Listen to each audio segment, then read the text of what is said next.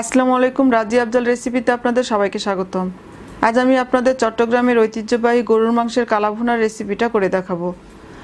আমাদের দেশের অন্যান্য অঞ্চলেও এই কালা ভুনা অনেক জনপ্রিয় আর মুখরোচক খাবার। আমি আশা করছি আমার এই কালা ভুনার রেসিপিটা আপনাদের কাছে ভালো লাগবে। ভালো লাগলে আমার আরও অনেক নতুন নতুন রেসিপি পেতে প্লিজ আমার চ্যানেলটিকে সাবস্ক্রাইব করবেন আর আমার রেসিপিটা আপনাদের ফ্রেন্ডস অ্যান্ড ফ্যামিলিকে শেয়ার করবেন। চলুন তাহলে দেখে নেই এই ঐতিহ্যবাহী কালা ভুনা কীভাবে তৈরি করতে হয়।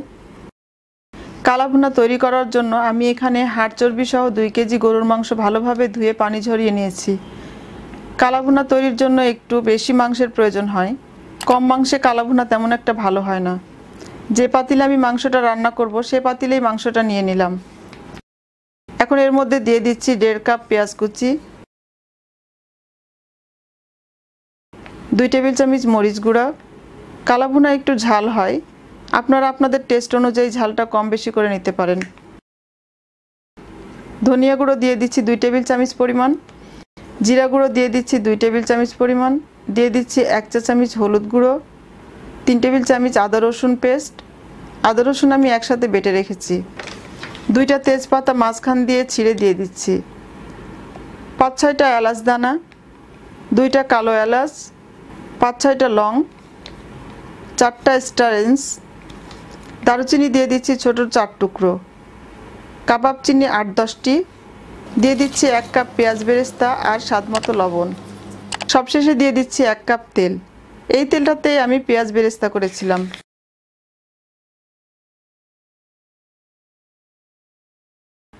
এখন হাত দিয়ে খুব ভালোভাবে সময় নিয়ে মাংসের সাথে মশলাটা মাখিয়ে নিতে হবে।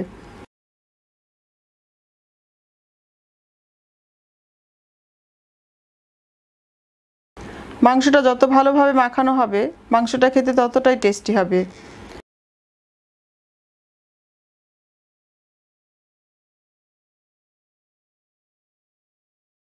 আমার মাংসটা মাখানো হয়ে গেছে।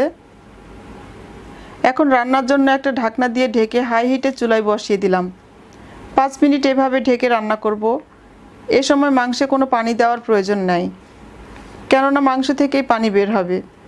5 মিনিট পর ঢাকনা উঠিয়ে একটু নেড়ে দিচ্ছি যেন মাংসটা নিচে পোড়া লেগে না যায়।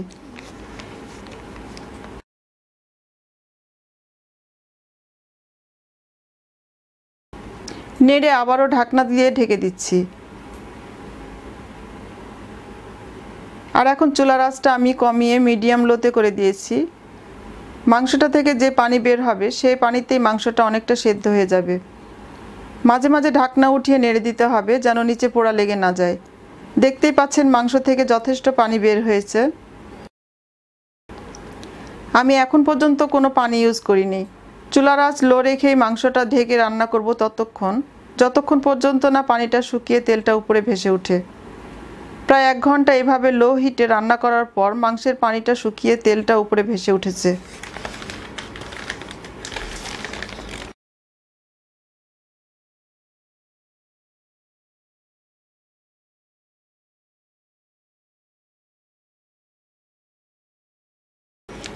আমার মাংসটা পুরোপুরি সিদ্ধ হয়ে গেছে। আপনাদের মাংস যদি সেদ্ধ না হয় সেক্ষেত্রে প্রয়োজন মতো পানি অ্যাড করে মাংসটা সেদ্ধ করে নেবেন। তবে লক্ষ্য রাখবেন মাংসটা যেন বেশি গলে না যায়, তাহলে মাংসের টুকরোগুলো ভেঙে যাবে। আর কালো ভুনা মাংসের টুকরোগুলো নরম থাকে কিন্তু ভেঙে যায় না, আস্ত থাকে।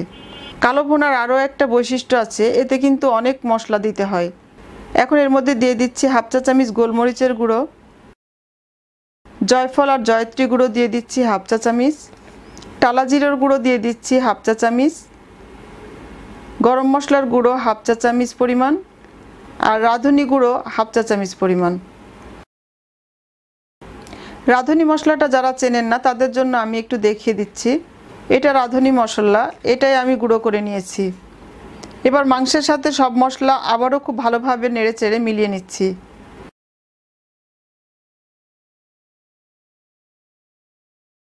তিন 4 মিনিট নেড়ে মিলিয়ে নেওয়ার পর চুলার আঁচ একেবারে লো করে একটা ঢাকনা দিয়ে ঢেকে চুলায় রেখে দিব। এখন আমি মাংসটা বাগার দিব।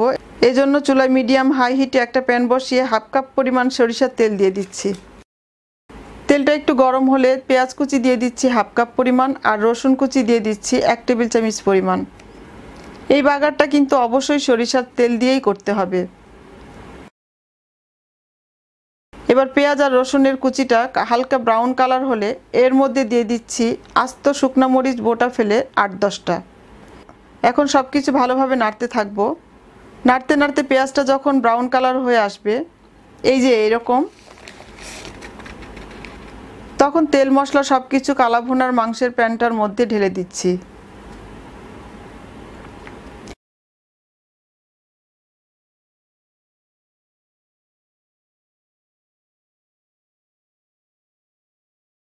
আর দিয়ে দিচ্ছি 2টা মাঝারি সাইজের পেঁয়াজ কিউব করে কেটে একটু খুলে দিয়েছি।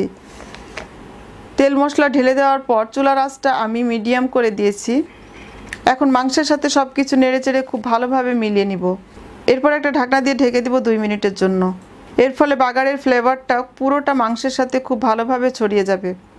2 মিনিট পর ঢাকনা উঠিয়ে মাংসটা নেড়েচেড়ে ভালোভাবে কষিয়ে নিব, যতক্ষণ পর্যন্ত না তেলটা ভেসে ওঠে। তবে লক্ষ্য রাখবেন যেন নিচে পোড়া লেগে না যায়। কালা ভুনা কিন্তু কালা ভুনাই, ভাজা মাংস বা পোড়া মাংস না।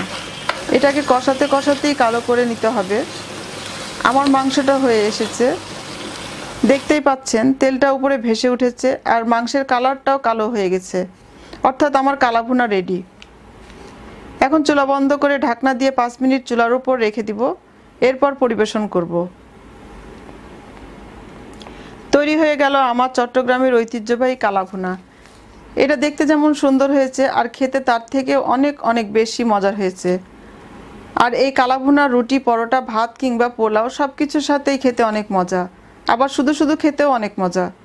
আপনারা আমার রেসিপিটা ফলো করে একবার বানিয়ে খেলে তবেই বুঝবেন এটা কতটা মজার। আমি আশা করছি আপনারা বাসায় অবশ্যই একবার ট্রাই করবেন, আর ট্রাই করলে আমাকে জানাতে পারেন আপনাদের কাছে কেমন লেগেছে। সবাই ভালো থাকবেন আর আমার জন্য দোয়া করবেন। আল্লাহ হাফেজ।